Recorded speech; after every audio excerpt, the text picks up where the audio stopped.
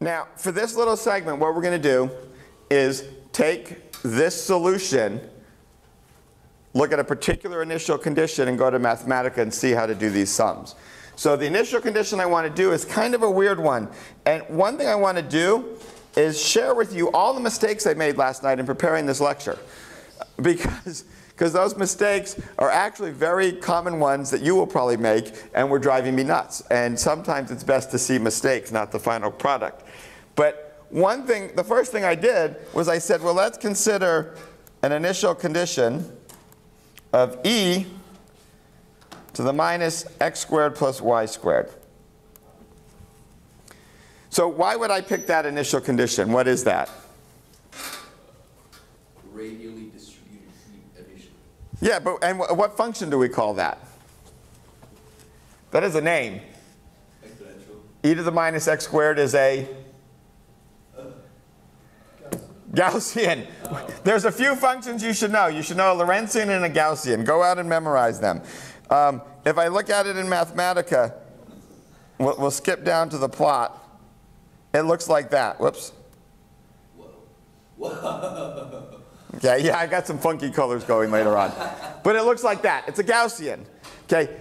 However, as nice as the Gaussian is, it's a nice little smooth function. It's good for starting. Why is this bad? What's wrong with this initial condition?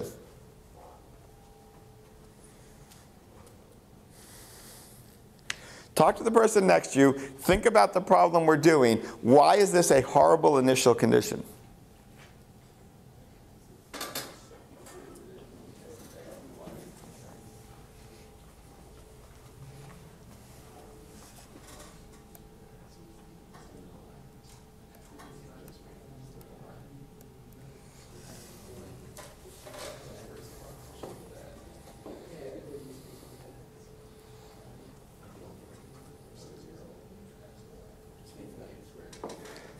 Okay, so why is this a horrible initial condition?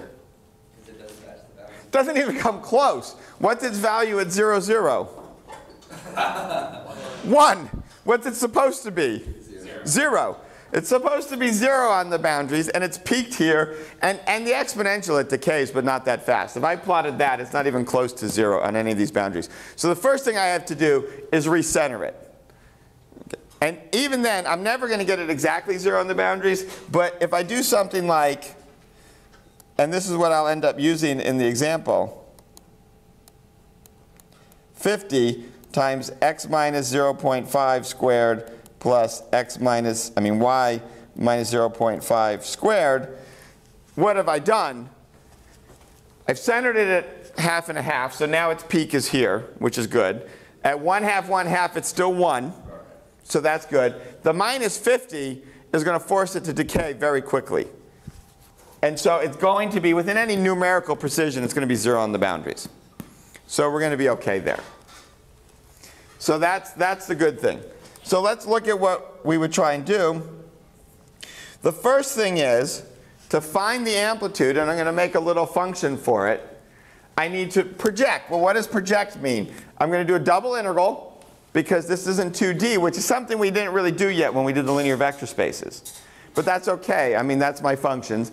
I'm going to do e to the sine x sine ny times my function. Now, for the first one, I just left it as the e to the minus x squared, even though that's not a useful initial condition, because I'm not going to do regular integration when I go forward. But I wanted to show you, you can do it analytically, and you get all sorts of error functions and interesting, weird stuff. Notice, when I look at that, what's the funny thing you might notice about that integral? What's sitting out in front of it? A 4. Why is there a 4 there? No. It has to do a little bit to the integrating. Is it you're like? For projection to make sense, what kind of basis vectors do I need? Unit basis. Unit ones. The signs are not the unit basis vectors. Now, since we're going back and doing a sum in the end, if you remember when we did Fourier series, I can either split my normalization and put it both in the series and with the basis function when I project, or I could put it all with one or the other. Okay? And the normalization of each of the signs requires a factor of 2. How do I check that? Well, I should just make sure that if instead of putting e to the x's there, if I put another sine and cosine, the sine and cosine I want, I better get 1. And that 4 is there required to make it to get 1. If you're unsure of the normalization, you can always just check. Right? If you assume your series is supposed to give you exactly sine and cosine on the left, when you project with it, you can check that. Now, I do it numerically because, again, I want numbers. I want to be able to plot it. And I don't like all those arrow function stuff. And notice here, for my numerical one, I've changed to minus 50 and centered it. So I can run that. Did it run? I can run that. And you know, I can put in a coefficient, and I get a value for it. Now, so that was the first mistake I had to deal with. I had tried this, and one of the things that was funny is when I then went to do it, because e to the minus x squared isn't centered at 0, I got a really weird approximation. Right? I wasn't even looking close to it. What also hurt was when I first did my plots to check, I plotted from minus 5 to 5. Now, my Gaussian looked fine, but I may do it when I get down there. You'll see that the approximation doesn't look so fine, minus 5 to 5. The next thing I did was I went to go, OK, we're going to do a series. And so notice in Mathematica it's pretty easy to do. I just sum my amplitudes times my sine pi. And notice I'm going from 1 to 7. And what's this 2 telling me? Increments. Increments of 2. Why am I skipping the even ones? Well, if I try and do the even ones, Mathematica gives me all this error stuff. It doesn't like how the numerical integration is converging. So we will abort that and realize, oh, by symmetry, if I just take a slice along the x-axis, right, there's my function. It's symmetric from 0 to 1. The even sign functions are odd from 0 to 1. And so they're going to have equal amounts on each side, but positive and negative, so they'll give 0. And they're exactly 0. Well, the numerical integration is trying to converge to 0. And what it's doing, because I didn't set precision limits, when you do numerical integration, you have to set the precision you're going to work with and the error that you allow at the end. Well, since I didn't set it, I was using defaults. It was bouncing between like 10 to the minus 18 and 10 to the minus 14 and deciding that that wasn't converging. And so it actually, if you read the whole error when it finished, it suggests the answer might be 0. So it did actually give you a hint, or it tells you to increase precision. But obviously I don't want to generate all those errors, so knowing that there's 0 by symmetry, I just, whoops.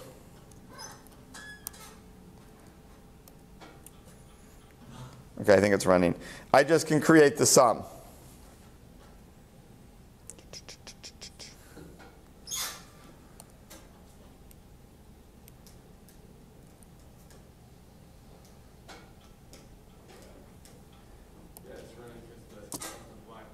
Yeah. This one takes a little long, not quite as long as the other one, so it should, yeah, it finishes. OK, and now I can look at, you know, there's the actual Gaussian.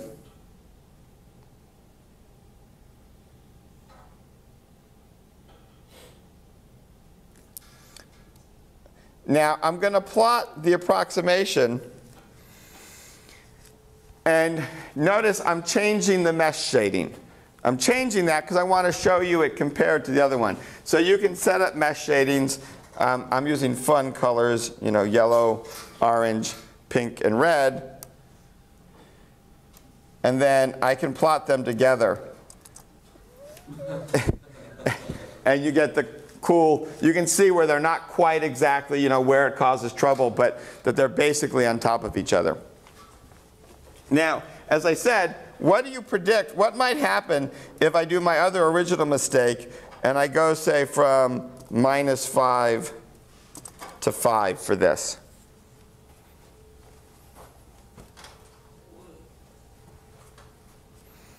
what do you think might happen?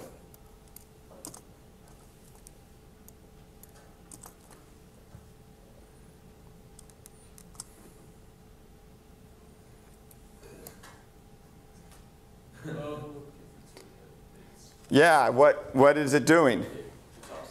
It's oscillating. Its signs and the signs oscillate. It just knows all I did was force it to be 0 in the domain it needed to go to 0, from 0 to 1 and 0 to 1. The sign continues outside that domain, and this is one of those fundamental things about Fourier series, right? It creates a periodic function ultimately. So you can either think of it as having created this periodic function, or I can think of it as, okay, I'm really just in my domain and that's all I'm going to worry about. So you really have to be alert to that. And when I first did it, I mean, I was just like, oh, whoops. I mean, I was really panicked. I'm like, this isn't even coming close. Do I need 8 zillion terms? What's going on here?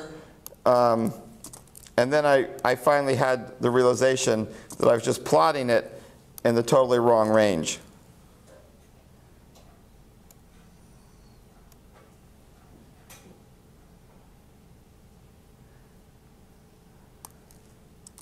So we'll just turn it back to its regular plot.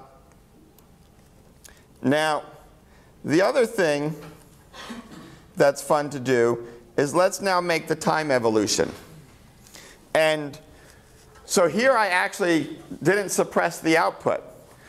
And I've put back in the e to the minus, if you look up there, there's an e to the minus pi squared times I squared plus j squared, which is I'm setting alpha equal to 1.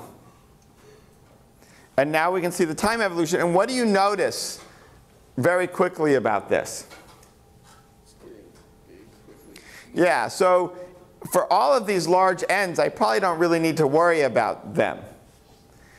In fact, I'll just keep n's 3 or less for my time evolution. So I'll keep n equals 1 and n equals 3. And now I can make a 3D plot. And one thing to notice, well, let's just actually use 0. So 0, I'm starting with a pretty big peak. I don't quite have all the way up to 1 because I'm missing some of the terms. And at t equals 0, they do actually matter. Notice by the time I get, whoops, by the time I get to 0.1, it's already gone. 0.01, it's still kind of there. So now if I generate a table, I'm going to go up to 0.05 with my table. I'm going to go in steps of 0.005. Notice, as I said yesterday on the last lecture with this, I'm going to fix my plot range so that it's not auto-adjusting, particularly the z-scale, so we can see what happens. And then I'm going to use list animate.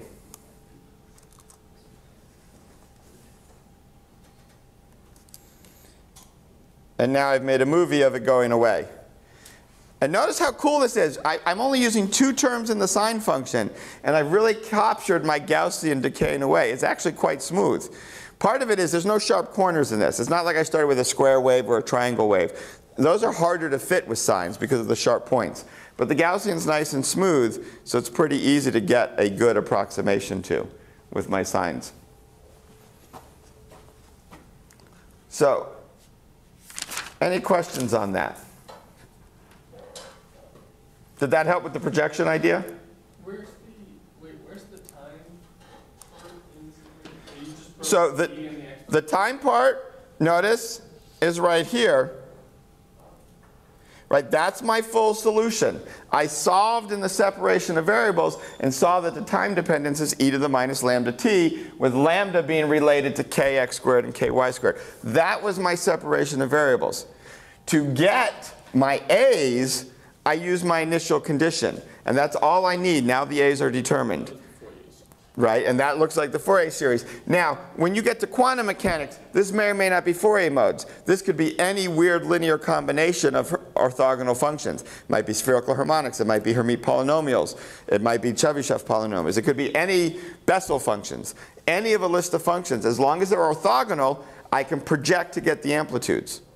So the fundamental thing in quantum mechanics, which you almost never do unless you use something like Mathematica, you almost never actually deal with the time dependence, because who has the time, pardon the pun, to do all those integrals and everything by hand and then try and draw those plots? But with Mathematica, I can write a function that does the projection for me. I can pull out the amplitudes. I can go back and make the sum. I can see which amplitudes are big or small. If you looked at the numbers after 7, you know, these coefficients are becoming quite small, so you know I don't need them. And then you can plot the time dependence and see what your wave packet does.